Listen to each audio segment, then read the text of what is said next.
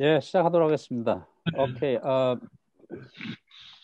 Okay, let us get started because it's time. Good morning and good evening for those of you from login from United States. I'm Sanghyun Lee, Senior Research Fellow at the Sejong Institute. Well, before we start, let me give you a brief introduction about this webinar. This webinar is part of the Seoul Washington Forum program funded by a Ministry of Foreign Affairs in Korea.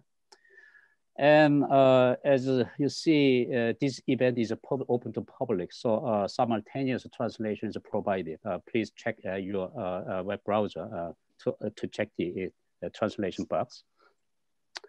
Well, during the webinar, if you have any question or comments, please use the chat box and Q&A box to upload your question and comments.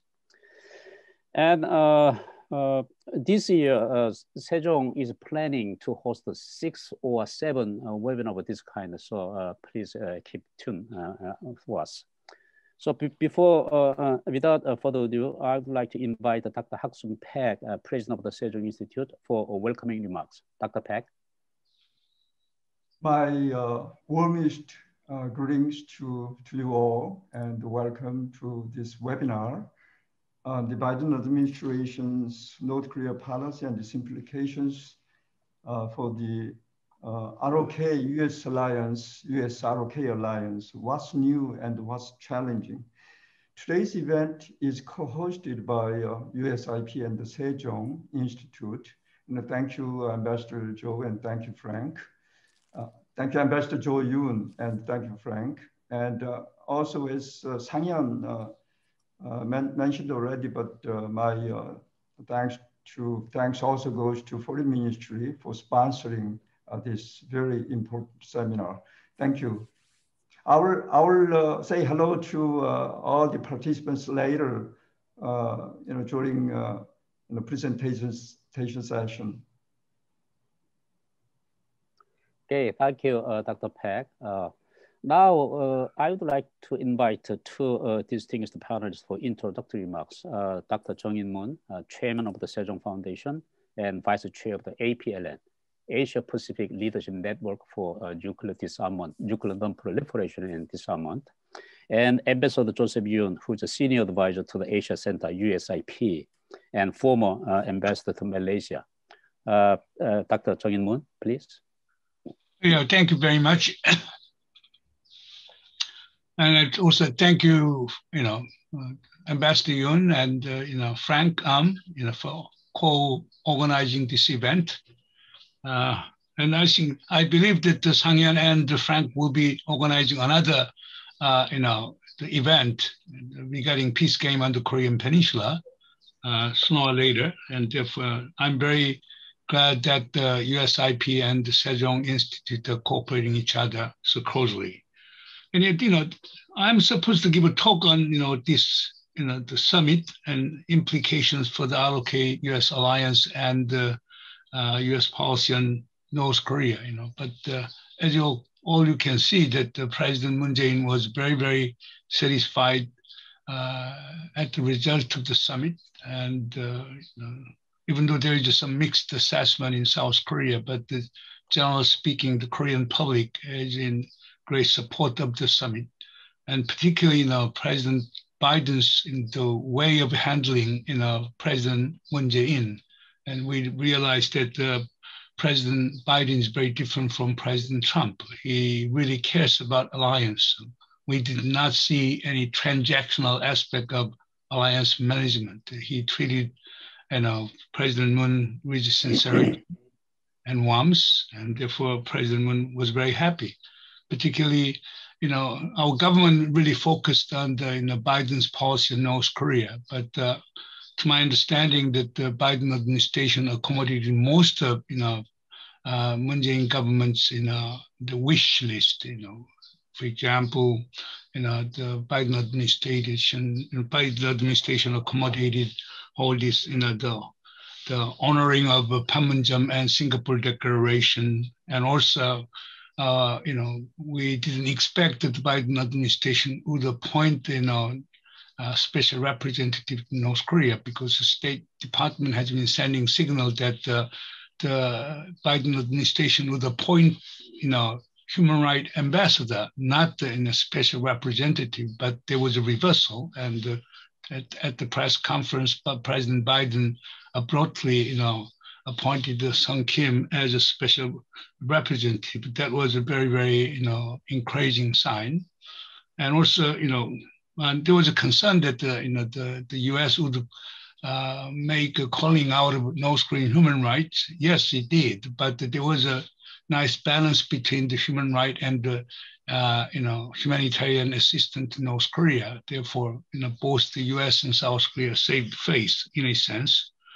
And also most importantly, there was a kind of President Biden's endorsement of South Korean dialogue and engagement and cooperation with North Korea. And that was a very encouraging sign. And therefore, given all this, the Biden administration's, the policy in North Korea, which was much more advanced than the Saki's brief introduction of policy review on April 30th. And therefore, it was very encouraging news to South Korea. And therefore, I would say that, that will really strengthen the alliance with, alliance between South Korea and the United States. Therefore, it really, I was shocked at the breadth of the joint statement, how many pages. And I recall that the Gyeongju summit in October 2005 between President Roh-moo-hyun and George W. Bush was very, very lengthy, but it's about mostly on the Korean Peninsula issue and North Korean issue. But this time, it covers everything. It's a peninsula issue and the regional issue and global issue. And it's also covering from everything from the North Korea alliance, science and technology, atomic energy cooperation and space cooperation, you name it, and the pandemic vaccine cooperation. Therefore, it's a kind of omnibus of ROK-US bilateral relations. That was very encouraging, and also they assured combined defense of the Korean and the South Korea. There was a reassurance of extended deterrence, and and also most importantly, there was the missile guideline was lifted, and now we are free to develop our missiles. And plus, that really opened our getaway to the space development. I don't know. The Korean scientists in the area of space has been complaining that they couldn't develop the whole this launching technology, boosting technology because of missile guideline. Now it's their turn to prove that we can do something on space use. And also we have agreed to join the Artemis program so that we can be part of all this U.S. initiated so-called space program, the sending the man to the moon and the space. There was other good issues. Therefore, overall, I would say that the statement of the alliance between Seoul and Washington was very, very encouraging. There was a very clear reconfirmation of the alliance, and all those guys who argued that there has been rupture in the ROK-US alliance turned out to be wrong. There is a clear reassurance of ongoing alliance between the two countries. But I see three major problems. As you all know, that the devils are in detail. Therefore, you can come up with a really, really wonderful parade of mutual commitment of the alliance, but in the process of implementing them, we could see a lot of challenges. First is, as all know, that we'll be having ROK-US joint military exercise in August, Ulchi Freedom Guidance. If that happens, then there could be another crisis, whatever, or the downside of the overall relations. I personally believe that the North Korea will respond to American call this time. I may be wrong, but I'm very positive. Okay, Ambassador Yoon was even telling that the North Korea may not show up. But my personal hunch, I've been dealing with North Koreans almost more than 30 years, and it's very likely that the North Korea will come, if not to the United States directly, maybe it will come to South Korea, okay? And I'm hoping that North Korea reactivate the hotlines between the North and South Korea, because they will be really anxious to hear on what went on. And particularly, a joint statement does not indicate any specifics or details of what the U.S. can offer to North Korea. Therefore, North Koreans will be very much interested in knowing about it, and I'm hoping that they will come back.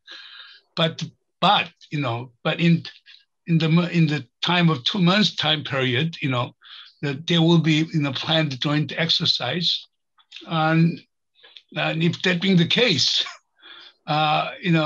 things can fall apart again.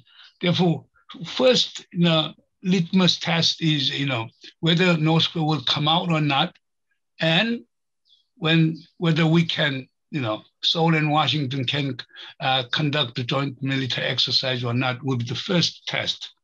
And second is that if North Korea comes forward, okay, despite their, very uncomfortable behavior to us, the demolition, of the joint, liaison office in Kaesong and etc. But if they comes out, then maybe, the Moon Jae-in government may want to try something with North Korea, because as I pointed out, the joint statement assured that the U.S. will support the inter-Korean dialogue, engagement, and cooperation. Okay. And then Moon Jae-in government may come up with an actual cooperative project with North Korea. Okay, I don't know whether U.S. and South Korea will resume, joint group or not. Okay, so-called joint working group or not. Okay, but that being the case, whether U.S. will be tolerant of South Korean venture toward North Korea. Okay, because Moon Jae-in has less than 1 year time period, his term will be over May next year, and then president's election campaign will start sometime from late September or October, okay? And then President Moon will be losing momentum for inter-Korean cooperation. Therefore, he might want to hasten some, a project with North Korea, okay? Therefore, that will be the, second test, And third one is, what the U.S. didn't come up with any kinds of, concrete ideas on how to engage with North Korea, other than, okay, here's my telephone number, you can call me and we can talk. Okay, at the working level, Sung Kim, and also I missed another important point is the appointment of Sung Kim, and but they didn't give out, what are the so-called special measures for or initial, measures to reactivate U.S. DPRK dialogue or not, okay? And maybe, we can talk about the vaccine cooperation, because North Koreans love, Pfizer and Moderna, not AZ, therefore Americans have Pfizer and Moderna, okay? Maybe U.S. can send that kind of gesture or humanitarian assistance, okay? Another one, or, zero carbon, related proposal could be another one, okay?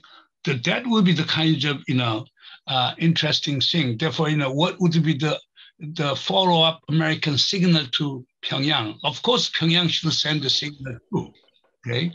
And therefore, in general, I would say that, to conclude, I would say that the summit was extremely successful.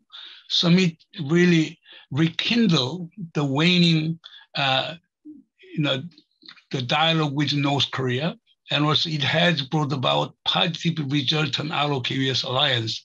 It is good studying, but there is one dilemma of a political cycle, or dilemma of a mismatch of a political cycle. The Moon Jae-in government is getting out of it within a year, and the Biden administration is a new start. Okay, therefore there is a very uneasy mismatch between the two, But within this remaining, in the 11 months time period, to what extent two leaders can come up with, a major breakthrough to the Korean stalemate, that will be a major challenge. But still, better than nothing. And I hope the two leaders can work out something concrete to make a peace, stability, and denuclearization of the Korean Peninsula. Thank you. Well, thank you very much for a very broad overview. Now I would like to invite Ambassador Yoon for introductory remarks, please. Yeah, thank you very much, Dr. Lee, and thank you, Professor Moon. From your backdrop, I can see why you write a lot. You have so many books there, so many papers, and I spend all my time reading your stuff. I very much agree with Dr. Moon, Professor Moon. It was a very successful visit. And it reminded me, I've seen many summits, and this was one of much better ones. I've seen some very bad ones too, And this one reminded me of the summits between Bill Clinton and DJ, President Kim. And I was thinking, what is different this time? And I think there's something to be said about, there is a center-left government in South Korea, and now we have in US also a center-left government. Really, the last alignment of two center-left government was, I would say, probably Bill Clinton and President Kim Dae-jung. And I really never got nervous during the joint press conference. And I used to get quite nervous when Trump was there because I didn't know what he might say, for example. And the body language and everything, it seemed the two leaders shared something. For example, when a reporter asked about Taiwan, whether there was pressure coming from Taiwan, and of course there was pressure on Taiwan. President Moon kind of smiled and looked at President Biden and said, no, there was not much pressure. And I thought that kind of showed that they were beginning to understand. And I think in Korean, you would say, 코드가 좀 맞는 것 같아. I think they were having that kind of connection. So our main issue is, of course, about North Korea. And I'm glad to be doing introductory remarks because I can ask questions because I really don't have many answers, And I think Professor Moon is right. There were many things South Koreans took with them to which US agreed. Starting from the Panmunjom Declaration to Singapore Joint Agreement, and then also the mention in the same sentence of denuclearization and permanent peace. And then also obviously big endorsement from Biden on inter-Korean dialogue and cooperation. So the whole thing, the Biden administration, the whole policy review concluded, and they are now calling it calibrated and practical approach. That's the approach to North Korea. And I'm not quite sure what that means. Is it the same thing as step-by-step approach? Is it same thing as a phased approach? Or can we even go a step further and say it's taking elements of arms control approach? I mean, I would say really, there isn't, if that's the approach, we've had 6-party talks. Of course, that was a phased approach. And in a lot of sense, agreed framework was also a phased approach. And even the Leap Day deal was the beginning of a phased approach. So what is new about it, and that's certainly the question I would pose to our panelists.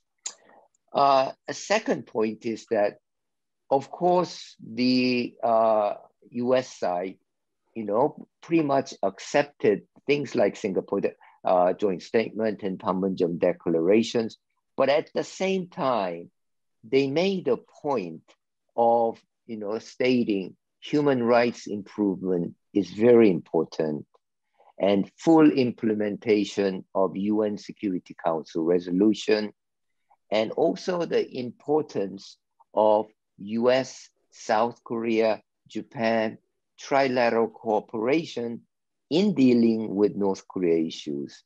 So there was a lot of negotiations, each side putting forward their language and a compromise between that language.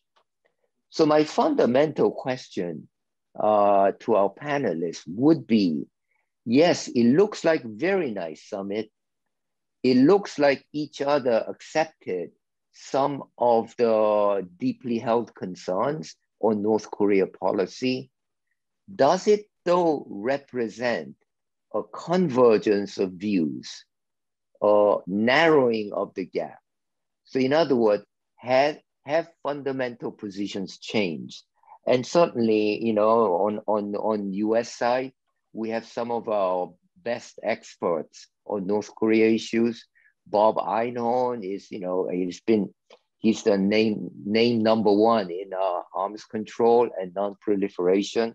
Sumi Terry was with CIA and NSC, really dealing with nuts and bolts of North Korea issues. And my colleague at USIP, Frank, dealt with the nexus of things like nuclear weapons and their effect on US ROK alliance.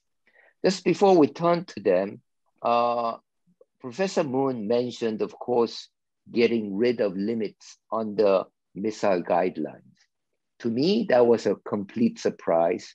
I did not expect it. And I guess that would mean that South Korea can make any missiles, and the only limit is probably consistent with multilateral obligations, MTCR obligation. I mean, this raises for me a question. So South Korea has missile sovereignty. Does this mean, the next step is South Korea might get civilian nuclear sovereignty, which is the right to enrichment and reprocessing capabilities? I wonder, and we certainly have experts here to discuss these issues. So I'm very much looking forward to our session. Thank you very much, Dr. Lee. Well, thank you, Ambassador Yoon. Well, I appreciate the two gentlemen for giving us enough thought to start with. So let's get in a panel presentation and discussion. This session will be moderated by Dr. Paik. Dr. Paik, back to you.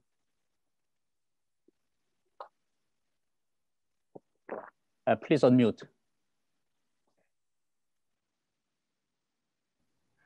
Thank you, Sanghyun.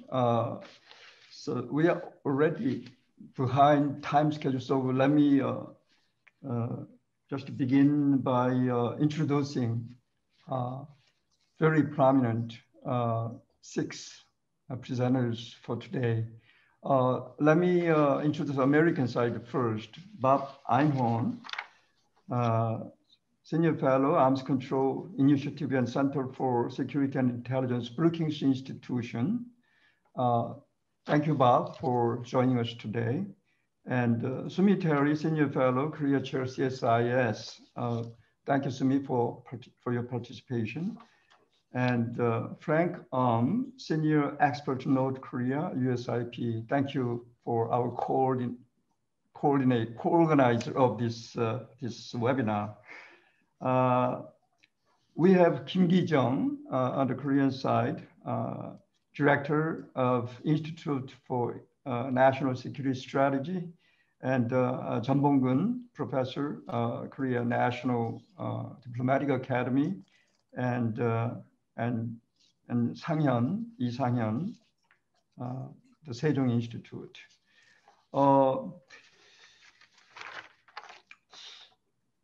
You know, the Korea-US summit covered not only North Korea issue, not only you know, Korea-US alliance issue, but also covered the other issues, including climate, global health, and emerging new technologies. But you know, our focus for today is for North Korea policy. So we thought of three key questions in advance for presentation and discussion. They are the assessment of Biden administration's completed North Korea review, policy review, and second, you know, North Korea policy agreed on at the summit a few days ago, and also future prospects for North Korea policy. Let me begin with the first key question. The Biden administration announced that it has completed a review of its policy toward North Korea. What are the main characteristics and components of the new North Korea policy, and how new is it compared to previous administration North Korea policy? Why don't I ask Ki-jung and Bob to focus on this first question, even though you are free to make comments and raise questions on other, you know, other questions as well. And Ki-jung, first, please. Oh, let me warn you. Let me warn you. Oh, Ki-jung, please. Let me warn you. I'm sorry, you know, to use the word warn, because we have very limited time. So 5 minutes, very strictly. 5 minutes. 5 minutes. Okay. Okay, I'll do it. I'll do my best. Thank you for invitation to the Washington Forum. And I'd like to say hello to Secretary, Mr. Einhorn, Ambassador Yoon, and Frank. Hi, how are you, Frank? I'm very glad that the Dodgers have a good scores, good performance these days. I retired Yonsei University last year, and I was appointed as even though Dr. Beck introduced me as a director, but it doesn't matter. But in English, I'm called as president here. President at INSS. Well, good summary of the Professor Moon and Joe about the recent summit meeting of between the Moon and Biden.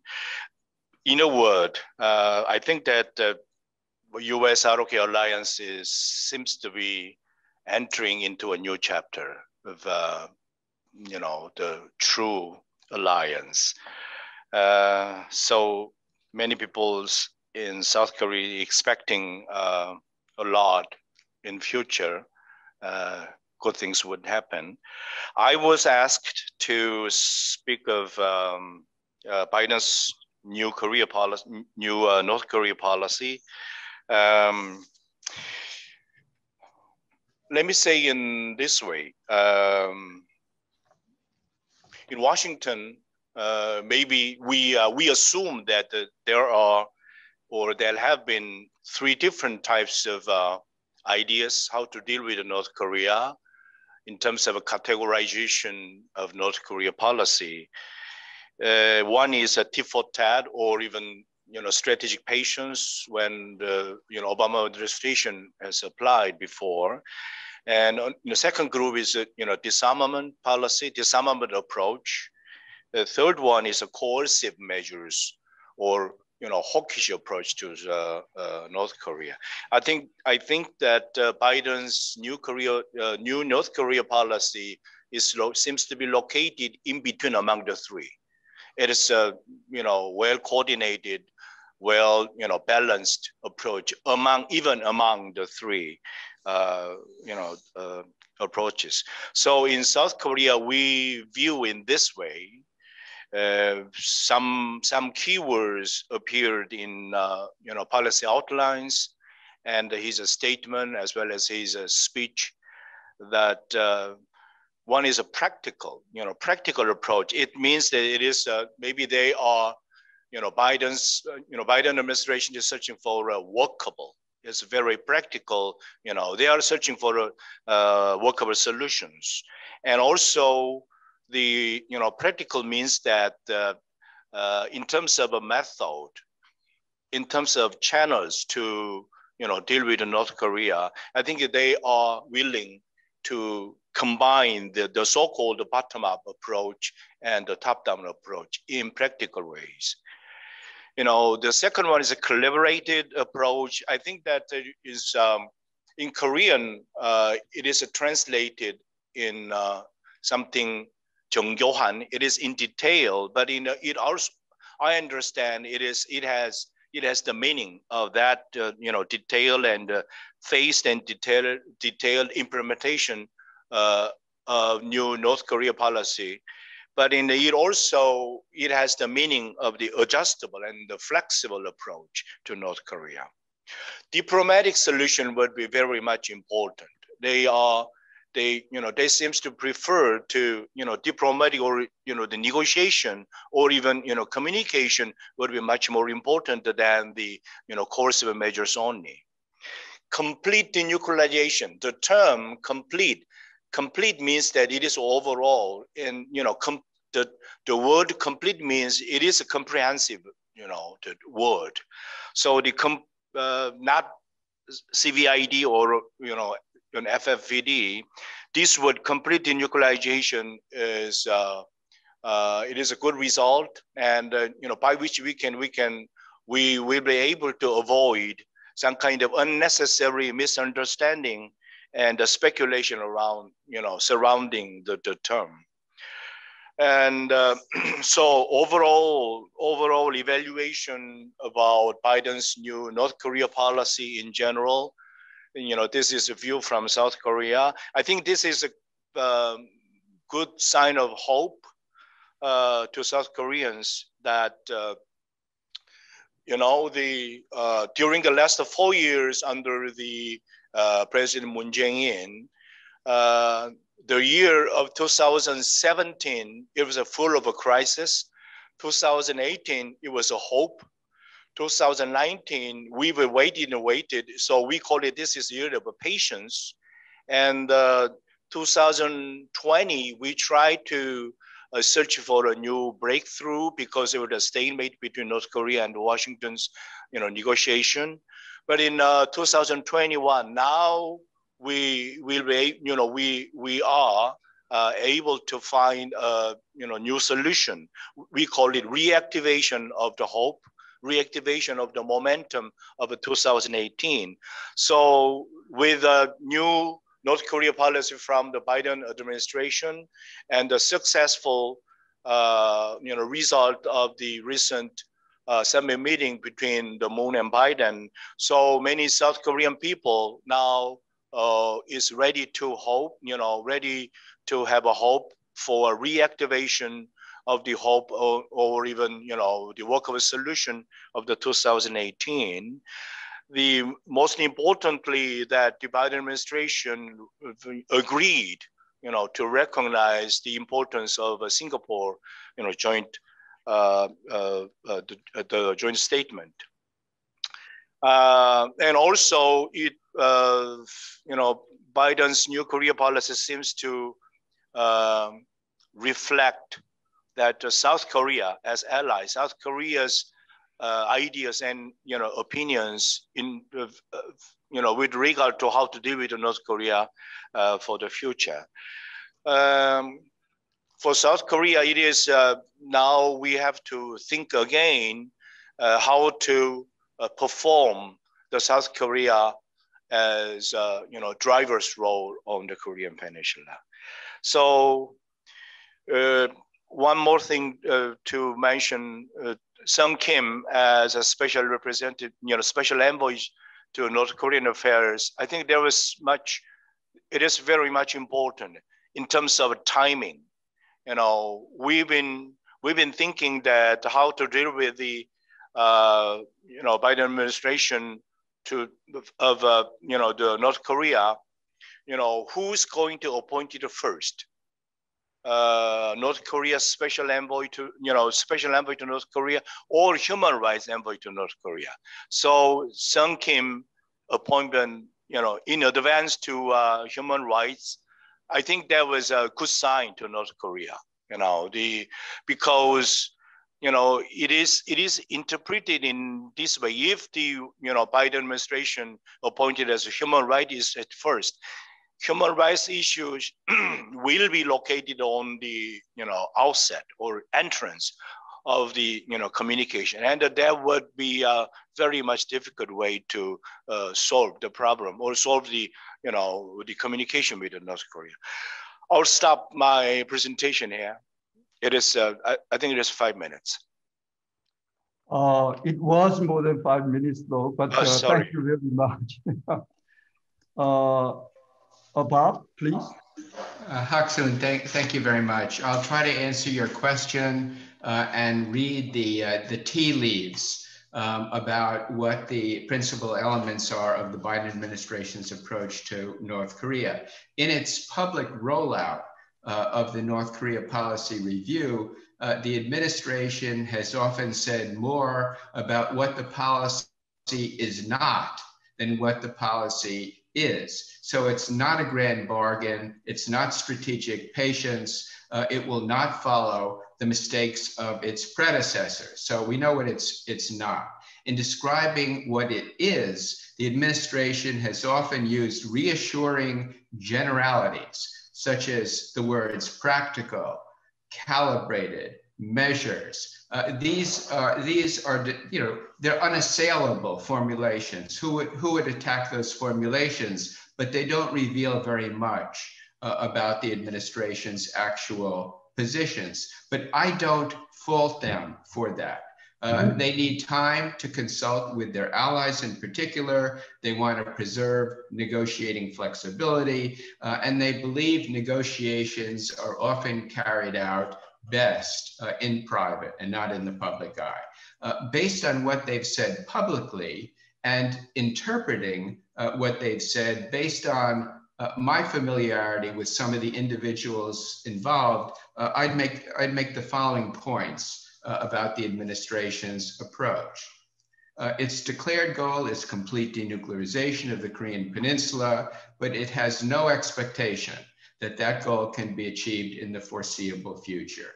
It will actively engage in diplomacy, but believes diplomacy must be supported by strong economic pressure, powerful deterrence, and alliance solidarity. It will not seek an elaborate long-term roadmap of sequenced steps leading all the way to complete denuclearization. I think it's written off, this kind of long-term roadmap. It will instead pursue a variety of near-term measures to address particular nuclear and missile threats to the United States and US allies. It will remain flexible and not get locked into a particular negotiating construct or set of proposals. It will develop an extensive menu of measures designed to limit the North Korean threat. And as it gains a clear understanding through engagement of what the North Koreans will accept and what they will seek in return, it will then be in a better position to decide which measures to prioritize and what price they should pay for those prioritized measures. The benefits it will provide to North Korea will be commensurate with the limits the North Koreans are prepared to accept. Modest compensation for modest constraints, readily reversible benefits for readily reversible constraints, no unilateral gestures in the hope of bringing the North Koreans to the negotiating table. The administration will consult closely with allies, especially the ROK, to achieve a common approach to North Korea. It also recognizes the critical role that China can play and will make every effort to gain Beijing's support for its approach to the negotiations. It supports advances in inter-Korean relations, but believes the pace of North-South progress should continue to be related to progress on the nuclear issue. And I can go into more detail on why I think that remains to be the case. It believes diplomacy is often best carried out in private and will continue to be reluctant to share details of its approach in public. I think many of the details of its approach, it hasn't yet even decided. President Biden is prepared to engage personally with Kim Jong-un, but not until North Korea demonstrates through lower level engagement that it's willing to move forward on nuclear and missile issues. On the question of basing diplomacy on previous agreements, including the Singapore Joint Statement and the Panmunjom Declaration, I'm not clear what that endorsement really means. We'll have to see. Is this a policy framework that the Biden administration plans to follow? Or is its declaration of support for these statements more a rhetorical gesture designed to placate the Moon administration and increase the odds of getting North Korea to the negotiating table? I don't know the answer to that question. It's an important one, and we will see. I'm going to stop there, but I'll make one other point just because I may not get a chance to do it again. Several references have been made to terminating the revised missile guidelines. I'm one of the only connoisseurs who really appreciates this because I was the chief negotiator of the first revision of those guidelines. We called it the new missile guidelines, concluded in January 2001. I'm prepared to go on great length to talk about that. But one thing that no one has commented on, I'm probably one of 5 people that even noticed it, was the common policy that no exports of nuclear power reactors will be made unless the recipient agrees to adhere to the IAEA additional protocol. This will bore you, so I won't explain it, but it's very, very significant. It's something that South Korean nuclear industry was very reluctant to do. I'm very glad they accepted it. And if anyone has a question about it, I'm prepared to explain its significance for non-proliferation. So I'll end there. Okay, thank you, Bob. Thank you both presenters for raising very important issues. We can spend more time on it later in discussion session. Second question we prepared is President Biden and President Moon Jae-in had a summit meeting on May 21st, as we know. How do we evaluate the discussions on the North Korea policy at this meeting? Has the two governments formed a consensus on the new North Korea policy? I'd like to ask Sumi and Bonb-Guen to respond to this second question, even though, again, you are free to respond to other questions as well. Thank you. Sumi first. Can you hear me? Oh, sure. Well. Yeah, great. So let me at least comment on the first part of the North Korea policy review. So then I think they will set up for me to answer the second part of the question. I won't get into the North Korea policy review since there was already great introductory remarks and Bob just laid it out very in detail. he articulated so well in terms of the Biden administration trying to strike a balance between the strategic patience approach and grand bargain strategy of President Trump. But in search of this third way, and in the Biden administration's desire to pursue a more calibrated practical approach on denuclearization, the key points that stood out to me are, in terms of this new policy, is that the recognition that there is the likelihood of a grand bargain is small, and that it will not be pursued. And that there's a commitment to diplomacy, at least on the part of the United States.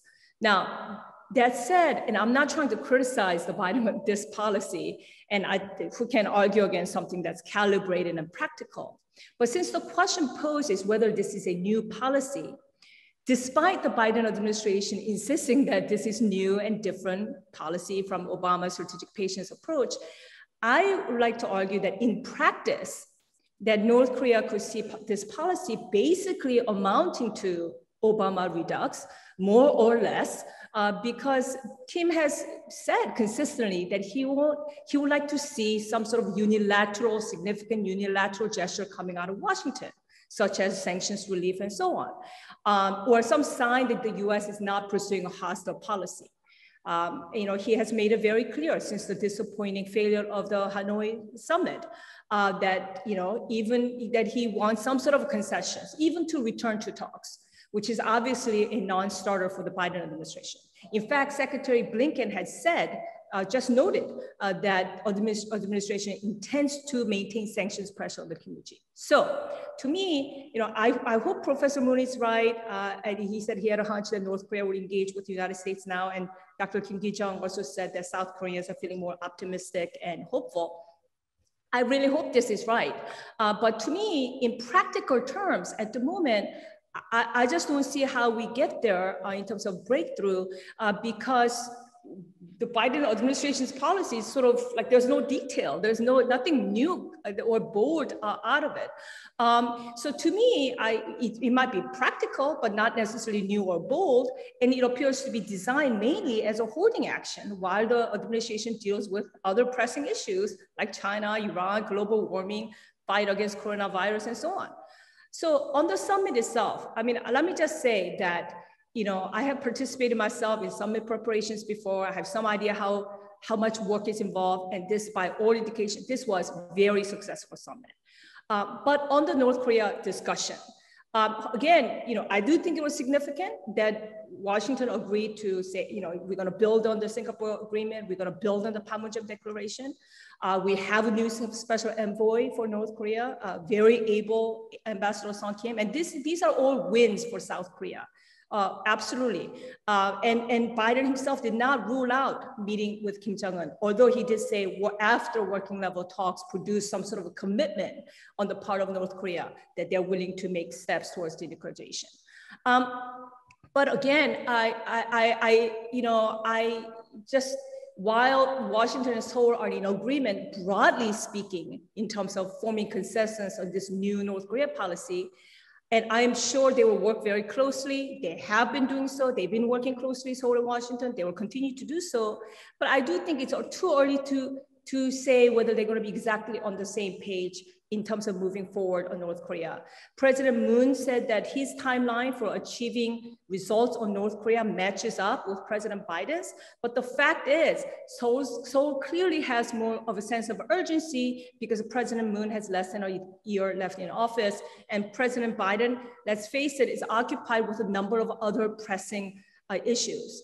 So the key challenge here, I do think, remains North Korea's so far unwillingness to return to negotiations without some sort of unilateral gesture from Washington. So I think, I hope this is not true. But what if, Kim calculates, I'm sorry, I'm like a CIA, background, I'm always worried about the worst case scenario.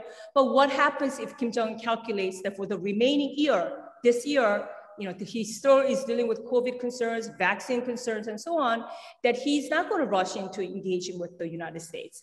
And instead, just dial up the pressure on the Biden administration to maximize its leverage. So when they do return to dialogue, let's say maybe early next year, in time for Beijing Olympics, then we lose time.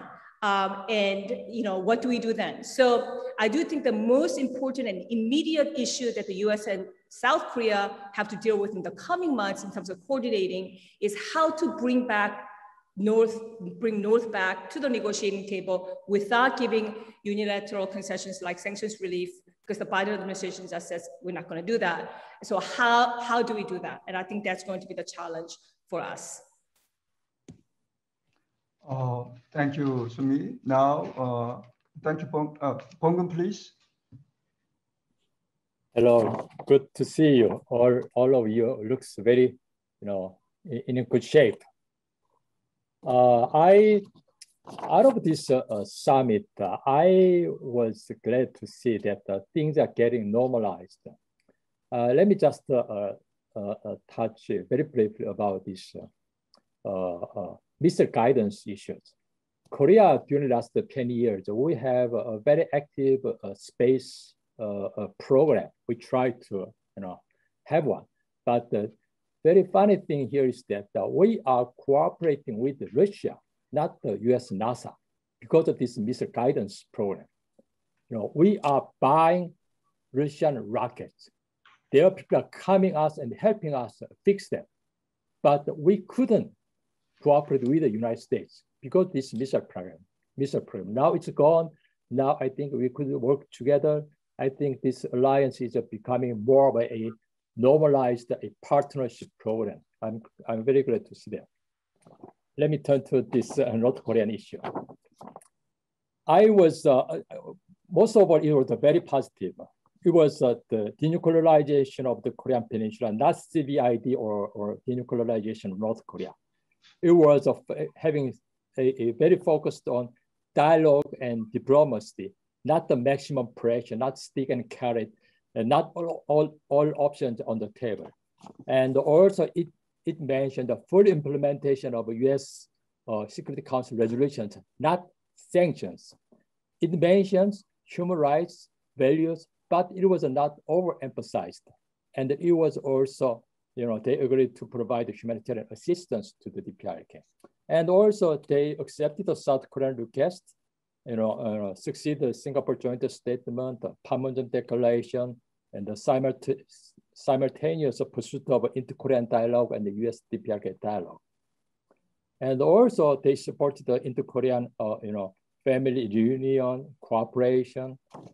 But in summary, I'm of the opinion that in summary, they formed a general consensus on North Korea policy. But however, my observation here is that this general consensus was made not by intense negotiations from the South Korean part, but mostly by a coincidence of general principles and approaches over their North Korea policy. I think that's a very good sign. I predict that the US government, this Biden government is going to pursue very active strategic engagement with the DPRK from the early on. On the other hand, I was predicting that the DPRK is going to pursue a policy of strategic patience toward the US. So far it's okay, but I don't know how far it could go. But I also want to note that despite this general consensus on North Korean denuclearization strategy and approaches, their priority and the time schedule could be different. As was mentioned, we have only 1 year to go, and you have more focused on domestic politics, and you have 4 more years to go. Regarding North Korea's policies, I don't think DPRK is welcoming the result of this summit wholeheartedly. They might be still waiting Washington's answers to North Korea's demands for corresponding measures at the Hanoi summit. North Korea also want to see their those parliament positive element from the Washington summit for granted. It's nothing. For them, it's just, just a beginning point. And probably pay more attention to those negative elements such as DPRK human rights issues and the strengthening the alliance's deterrence capability. They might be watching that. One scenario that I concerned the most is that both US and North Korea believe that the ball is on the other's court. Biden administration does not intend to repeat a strategic patient policy. However, if it keeps waiting until DPRK returns to the table with its own ideas, unconditionally, the result could be the one that we want to avoid. That is another good sign.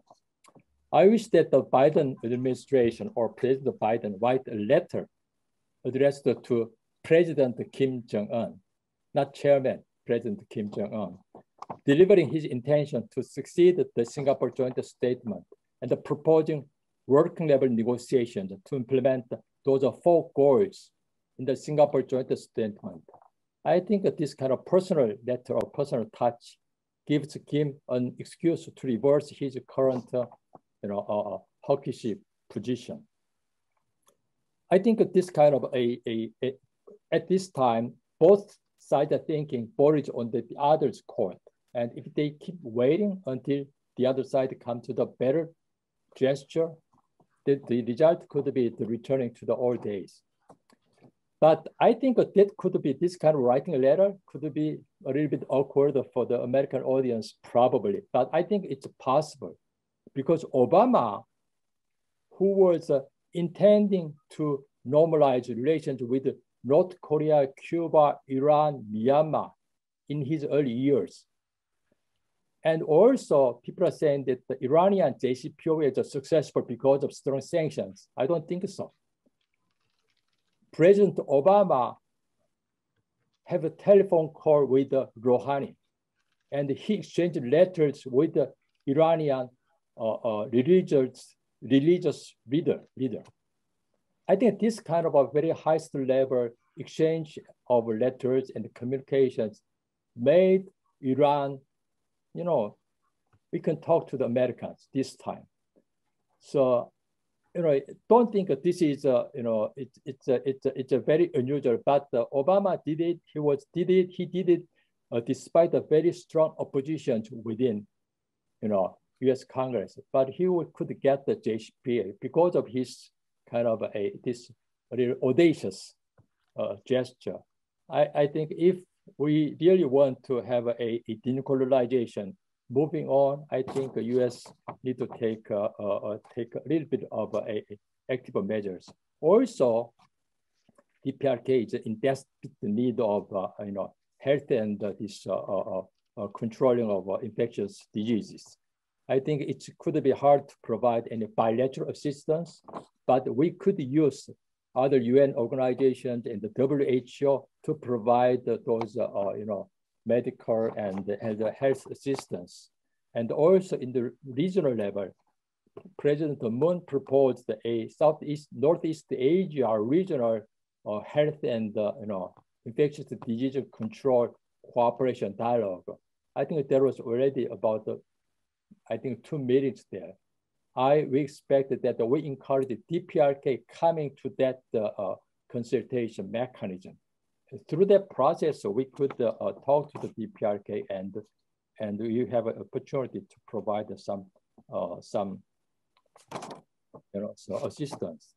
Finally, what is our leverage? Bonb-Guen, would you? I will, give you a chance to speak on the final point later. Thank you, Sumi and Bonb-Guen. And the third question is on the prospects of North Korea policy. Can the Biden administration's new North Korea policy succeed?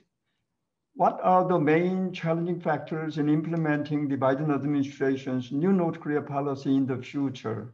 What is the most important issue that South Korea and the United States should coordinate for a successful North Korea policy?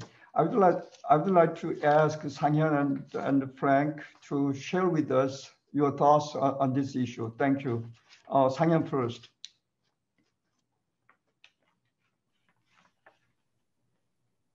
Well, thank you, Dr. Paik. Well, I'm pretty much in line with the previous panelists in evaluating Biden's North Korea policy and the outcome of the ROK-US summit statement. I will comment on three issues. First one is that Biden's North Korea policy and ROK-US summit successfully paved the way for general overall direction of the North Korea policy. But as you know, we don't have yet much detail about this policy. So even though we have a broader agreement on the general direction of North Korea policy, still we have a very difficult process of coordinating priorities and details of the policy and what should be the best negotiating strategy in dealing with North Korea. And obviously, one big difference in North Korea is that its nuclear capability has been much more grown these days. So given that difference, so is it still valid to approach the issue step-by-step way that we have tried before? What do we need some different approach, like solving the big issue first and dealing the small ones later?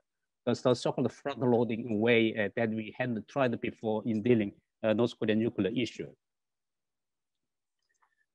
A second point is that if we look at from North Korean perspective, we don't find any new incentive for North Korea to cooperate with these policies.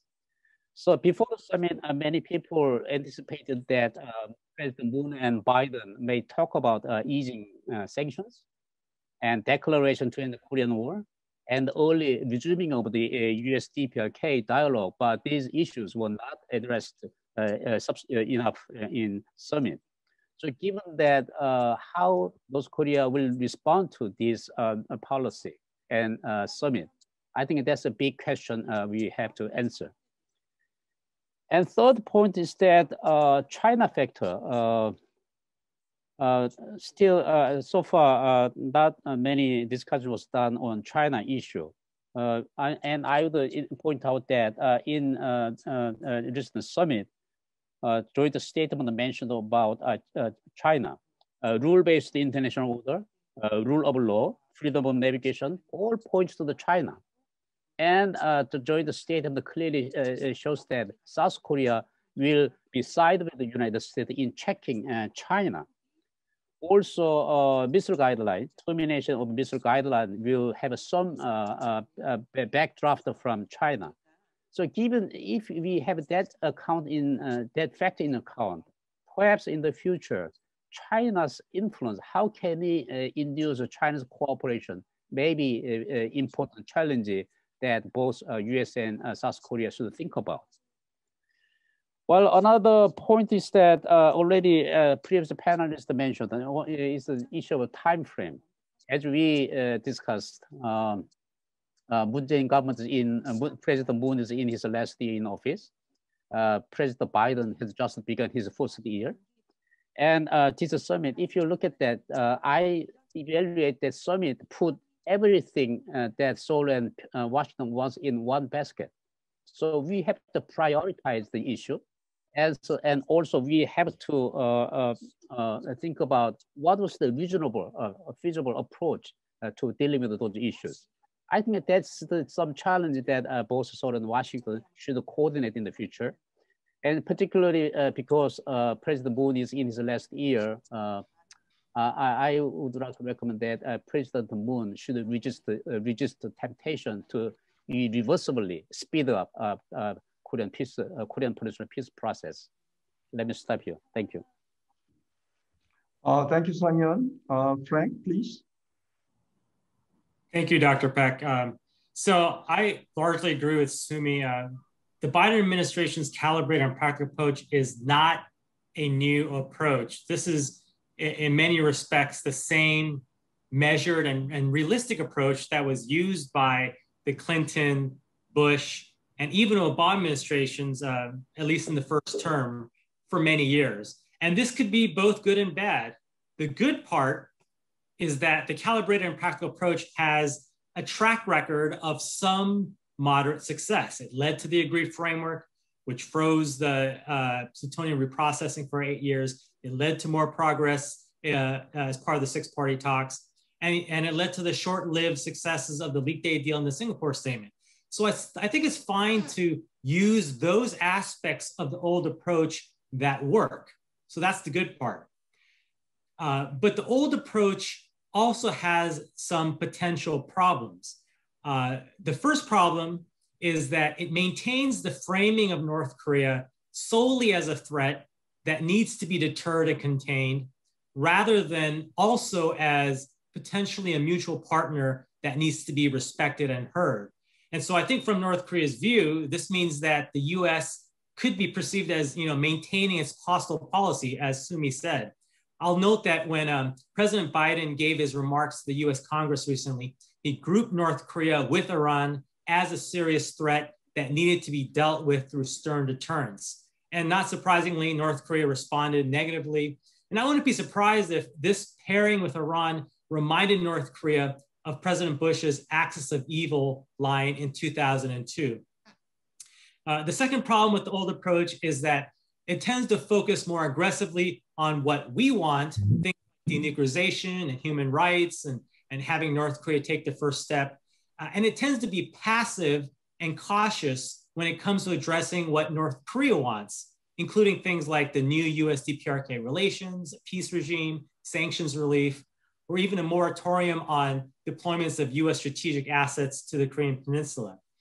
Fortunately, I think the US and South Korea took an encouraging step in their summit joint statement by reaffirming the Singapore Agreement and describing complete denuclearization and permanent peace as twin goals for the Korean Peninsula. A third potential problem with the calibrated practical approach is that it tends to be cautious and risk averse. And I think both sides are guilty of this. This approach leads to both sides trying to maximize leverage before even getting back to the negotiating table. We saw this, well, I think, yeah, and when you maximize leverage, I think that often means that a crisis is required to precipitate talks. We saw this with the nuclear crisis that preceded the agreed framework, North Korea's withdrawal from the NPT that led to the six-party talks, the Chung-in sinking and the Waipido shelling that precipitated the leap day deal, and then of course the fire and fury and testing period that led to the Singapore Agreement. I think instead of wasting time and raising tensions with these kinds of provocation cycles, it'd be a lot more productive if we skip the crisis part and just get back straight to talks. It's hard to say whether the Biden approach will fall victim to these types of potential problems since the policy was so sparse in details. But again, like I said, there were the encouraging signals like the reaffirmation of the Singapore Statement. There's also the immediate recognition that talks should start bilaterally between the US and DPRK. And then also the description of peace and denuclearization as dual goals. But again, the Biden policy was also signaling caution and risk aversion and even conventional thinking as well. So I think the question now is, whether North Korea is intrigued enough by the Biden approach to play ball. The positive scenario would be that Pyongyang wants to have more details than was provided publicly. And so it takes up the US offer to have a meeting to learn more. And then the negative scenario is that North Korea decides that there's nothing new in what the US has stated, that the hostile policy remains, and it needs to restart its testing cycle to increase pressure on Washington. And then the last point I'll make on a separate note on the missile guidelines. So I was leading the working level discussions back in 2012 on the missile guidelines when it was about extending the ballistic missile range from 300 kilometers to 800 kilometers and went from the new missile guidelines to revised missile guidelines. It's interesting that this period from 2012 to the current day, South Korea has engaged in a dramatic ramp up of its defense capabilities, ballistic missiles, the upgrade from PAC-2 to PAC-3s, indigenous fighters. There's just so many things that it's doing in terms of this kill chain, its own air and missile defense. Talk about Iron Dome, Apache helicopters, F-35s, Global Hawk. All of this exacerbating North Korea to the point where I think now North Korea is going to focus more on South Korea rather than the US in terms of the proximate threat. Over. Thank you, Frank. The 6 presentations until now, and I think we had rich stuff for discussion, and definitely there are agreements and disagreements, particularly in details, and also there are points that we have to elaborate and also clarify.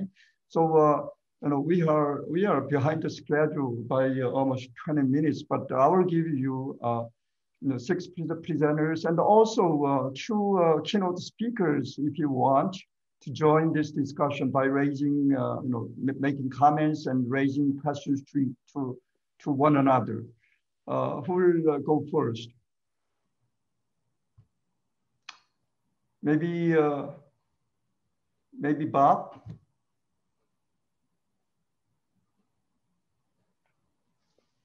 I agree very much with Sue and her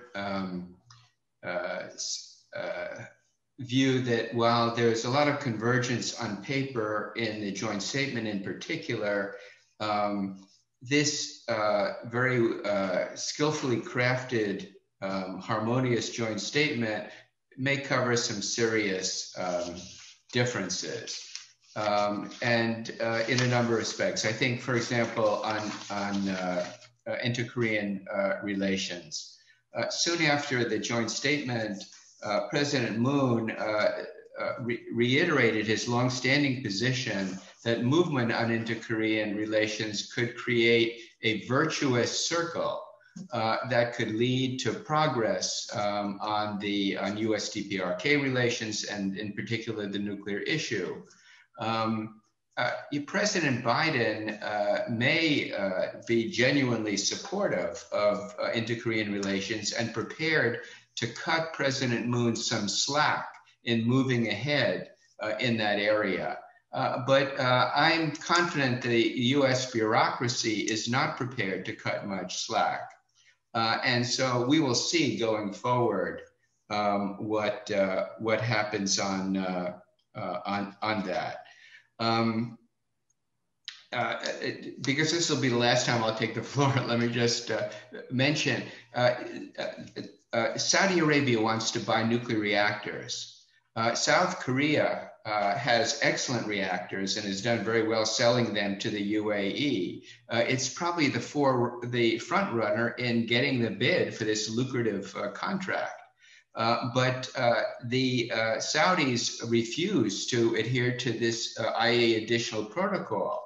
And that's worrisome because the Saudi Crown Prince says Saudi will get nuclear weapons if Iran does. So they have this motivation, and it's very important that they join the additional protocol. Now, if South Korea is now committed to insisting that its customers join the additional protocol, that's a very, very positive thing. So I wanted to put in that infomercial for non-proliferation in the Middle East. Any response or anything? Ki-jung? Yes. Well, Biden administration North Korea policy. Yes, just Frank and Sumi said that it is not new. It is old and new. So I said it was it looked like it is a political compromise among the existing approach to North Korea, as I said, 3 categorization. Yes, we all know that the ball is on the North Korean court, and we have to wait. But I think the first initial measure, suggested by the Washington, jointed by the South Korea, I think this is a good sign. As far as we are concerned, that this is good sign to North Korea, to resume the dialogue. Maybe North Korea would be, North Korea, maybe they would, take some time. There would be no prompt response, to the, to that, suggestion, because in North Korea there was no CNN effect. So maybe they would have a hot debate how to deal with this suggestion.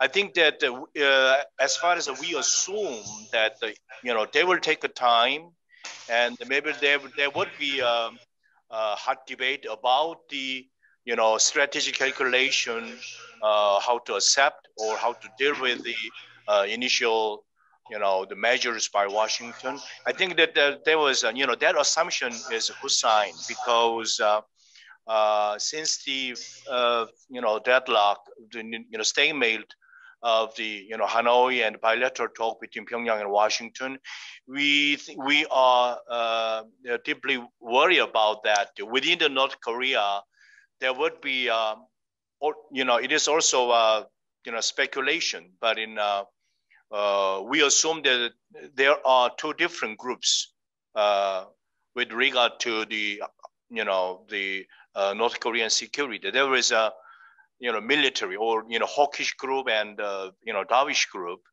Maybe in dovish group that we assume that economic development is relatively more important for North Korea. So, but since the Hanoi failure, I think that the security group seems to dominate the whole discursive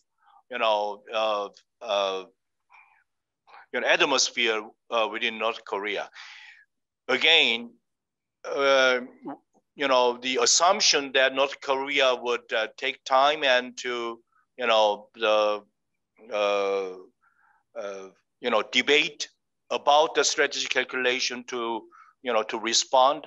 I think that that means that North Korea's strategy would not be easily dominated by the security group. Again, I think there was this is a good word. Parallel connection between US-DPRK talk and inter-Korean talk. I think this is with we call it success of the summit meeting between Moon and Biden.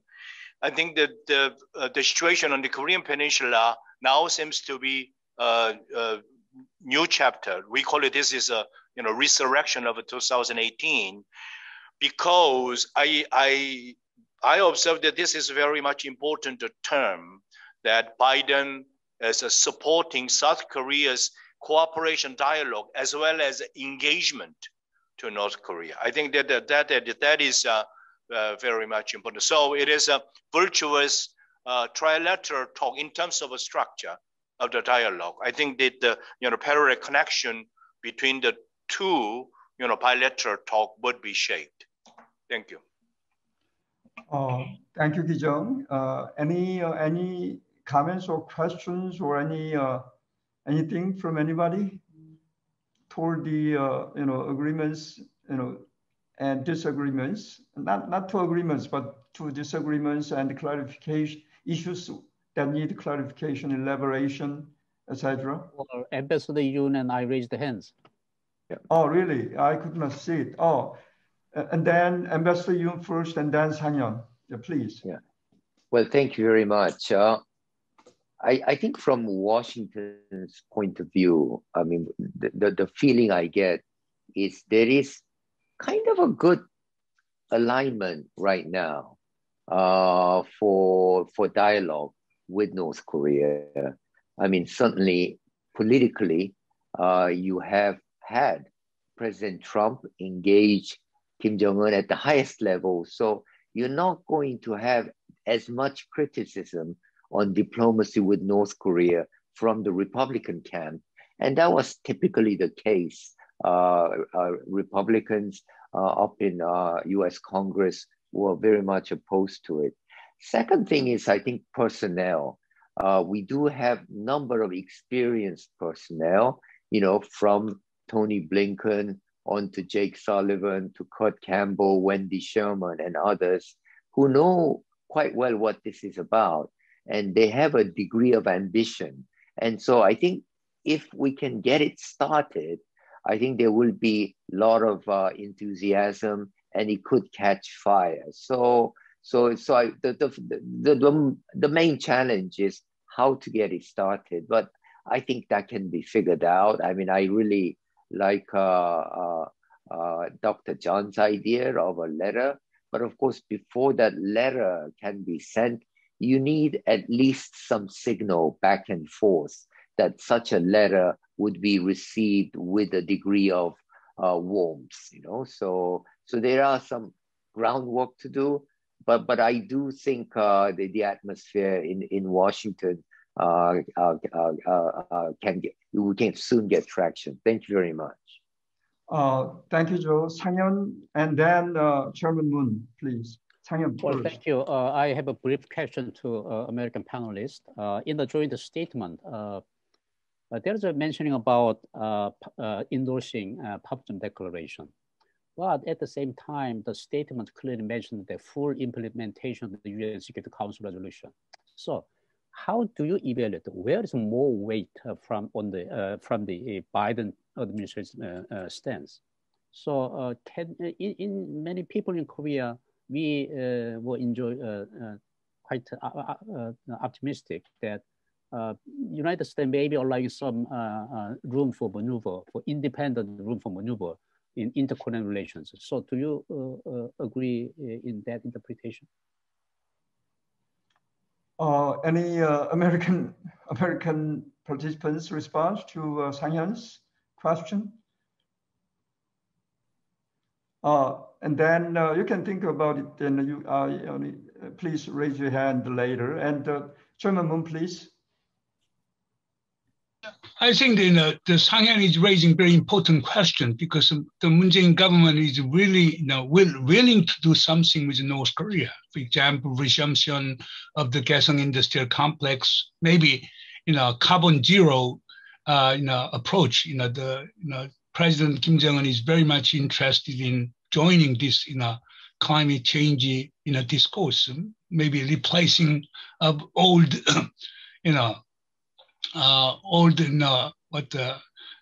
electric power stations in North Korea by more carbon-free the facilities and whatever. Therefore, well, I would like to ask a question to Bob and Joe and Sue, the American Sumi, the American participant.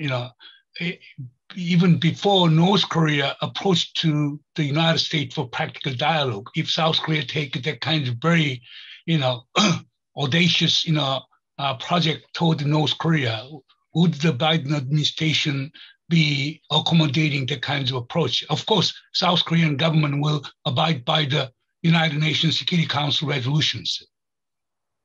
But within that framework, South Korea, there can be a lot of works that South Korea, make a proposal to North Korea. Sumi, please. Well, this is what I was saying, that it's a problem because there's no details. Blinken came out with a statement says we're going to continue to implement sanctions until there is some sort of a breakthrough. So it's unclear if the economic projects are in violation of the UNSC sanctions or US sanctions, if that's where we can go. So I don't have an answer because I don't think the Biden administration made that clear. And if so, from the North Korean perspective, if I could just say, so far they're watching this, they're sort of wait and see mode. Thank goodness they didn't showcase any new weapons capabilities or did anything. I think they are just waiting to see and trying to process everything. And there are a couple of good things that came out of the summit from the North Korean perspective, right? The joint statement basically reaffirming the Singapore Summit and the Panmunjom Declaration. So that's good. There's a special envoy, so that's good. But then again, there is sort of the, you know, the Biden, even President Biden actually during the Q&A said something like, I'm not gonna, you know, not gonna ever give North Korea what Kim Jong-un, what he's looking for in terms of international recognition as a nuclear weapon state. The ball is in North Korea's court. The sanctions not gonna be lifted. So again, I think there's sort of a mixed messages right now. And I think our window of time to act, both Washington and Seoul, it's not a whole lot. We need to sort of act so that North Koreans can kind of, you know, they are interested in engaging with us. I think everybody's sort of waiting and seeing to see what the Biden administration is going to. So I don't really have a clear answer. And I think this is part of the problem. I don't know if Frank or somebody else has a clear answer. If I can jump in. So during the campaign, the Biden team said that they would look at ways to find the right formula for sanctions enforcement as well as sanctions relief. And even, you know, there's been reports where, you know, anonymous Biden administration officials have talked about the necessity of providing sanctions relief, right? So the idea is, how do you thread that needle to both, you know, support the Panmunjom Declaration, but also enforce sanctions? I think it may involve, you know, some sort of exemptions, waivers that allow for things like joint ventures or, you know, bulk cash transfers, or things that would allow inter-Korean cooperation to continue. But again, the question is, you know, how do you sequence that with North Korean steps as well? I think that's the key. But there's ways to do it, obviously. You can get sanctions exemptions. Thank you, Frank. I wish we had more time. Bob, you know, you are the last commentator, and then we will move to the next segment, the Q&A session. Please, Bob, please. Yeah, I was just going to answer Moon Chung-in's question. You know, I know the administration has done a lot of study about sanctions relief and the kind of hierarchy there. And I think, you know, in exchange for movement on nuclear issues, they're prepared to go pretty far. And they look in particular at restrictions on North Korean imports.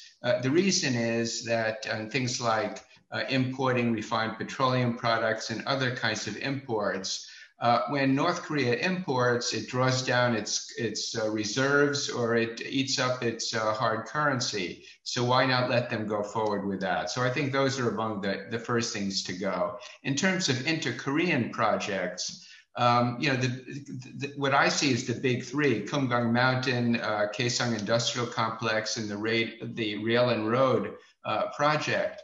I think, you know, the bureaucracy is quite dug in and seeking reciprocity from the North on any of those things. And I'm wondering, I'd turn the question back to you, Chung-in, about humanitarian support in some way. Now, this got you know, some treatment in the joint statement. Is there something that can be done in the humanitarian space that could demonstrate that the Biden administration is prepared to support assistance to the North, especially in dealing with some of its current health problems, but also helping the South move ahead on its North-South agenda? Is there anything in that area that would be worthwhile? Thank you, Bob. Let me turn to the Q&A session. We don't have much time remaining, but you know, let me just, you know, read one of the questions. This is for Ambassador Yoon. As you said, we have MT3R to control WMD proliferation. By ending the missile guideline, ROK is recognized as a responsible actor in international non-proliferation efforts. One might argue that there will be more pressure for ROK to restrain its enrichment and reprocessing capabilities.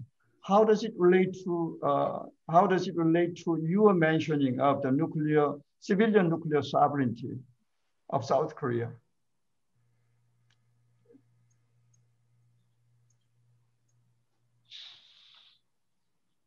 So this is really a question for Bob, you know. So I'm gonna agree with anything Bob says. Okay, yeah, Bob.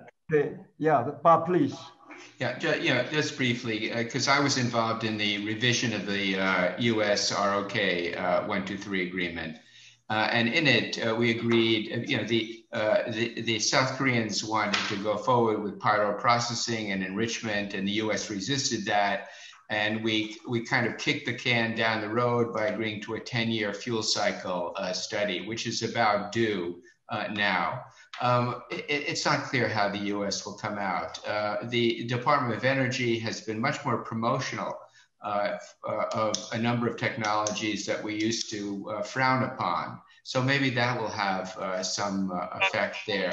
But I think in general, the U.S. will be discouraging the ROK from pursuing ENR, enrichment or reprocessing, because there's no serious economic rationale for it, and there are lots of non-proliferation downsides. So I wouldn't expect any real change in the U.S. position.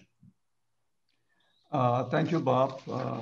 I personally very much enjoyed your presentation and discussion, as well as keynote speeches. It's now time to close. Thank you, USIP again. Thank you, Joe, and thank you, Frank. Let's continue our cooperation between our two institutions. And finally, let me close by sharing with you leadership change at Sejong Institute. One of the most trusted colleagues, Sanghyun Lee, sitting over there, was named the next president of Sejong Institute. He will be inaugurated on June 1st.